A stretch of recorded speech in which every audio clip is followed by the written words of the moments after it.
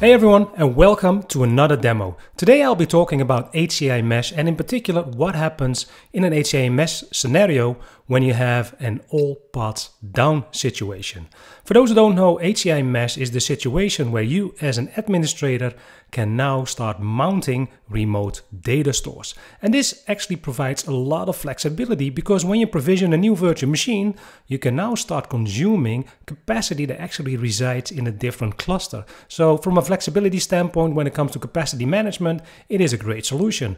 Not just that, when you have actually those data stores mounted across multiple clusters, you can now also vMotion, just do compute vMotion from one cluster to another cluster. So that also provides a lot of flexibility from that standpoint.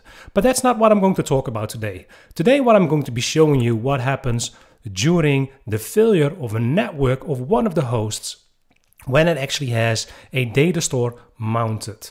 Now, in this particular case, I've already configured data store sharing. So on my cluster called Cormac, I have mounted the data store from Duncan's cluster.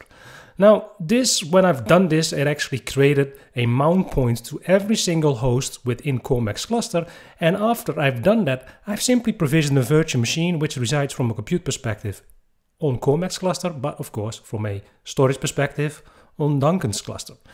Now, what I've done next to ensure that if anything happens from a networking standpoint that HA would actually take action is that I configured the APD response. So I actually went into the HA settings and then configured data store with APD to be set to power off and restart VMs.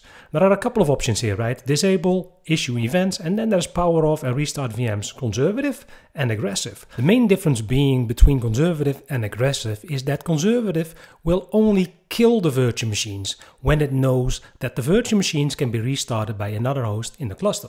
The other thing that I want to point out is that there's a timeout value mentioned here as well, or a timer value. By default, it takes 3 minutes before HA will restart the virtual machine after it has detected the APD. And the APD detection can take up to a minute. So in total, it could take up to around 4 minutes before the virtual machine is killed and the virtual machine is restarted.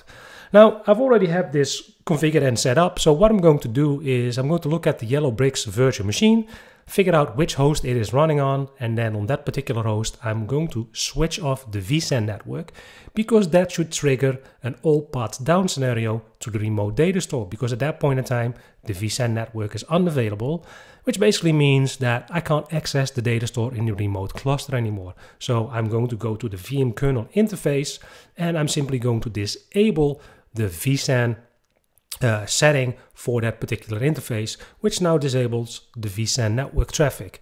After the vSAN network traffic disappears, what you will see is that a couple of alarms will start being triggered, not only on a host level, so you can see 1503, 1504, 1502 all triggering these warnings, but on top of that, also on a cluster level, a warning is triggered. After HA has recognized or realized that an APD scenario has occurred, what will happen is that the VM will go inaccessible, so Yellow Bricks will go inaccessible. And then after that, after it has been declared that it is in a APD state, the VM will be killed by HA, and of course it will also be restarted by HA. But as I mentioned, that can take up to roughly 4 minutes. So right now you can see that the VM has gone into this inaccessible mode, and within a reasonable amount of time that will actually change, and you will see that the VM is being powered on again. It is being powered on a different host in the cluster, of course, 1503 versus 1501 where it was running originally. And with that, we've reached the end of the demo. Hopefully you found it useful, and I hope to see you next time.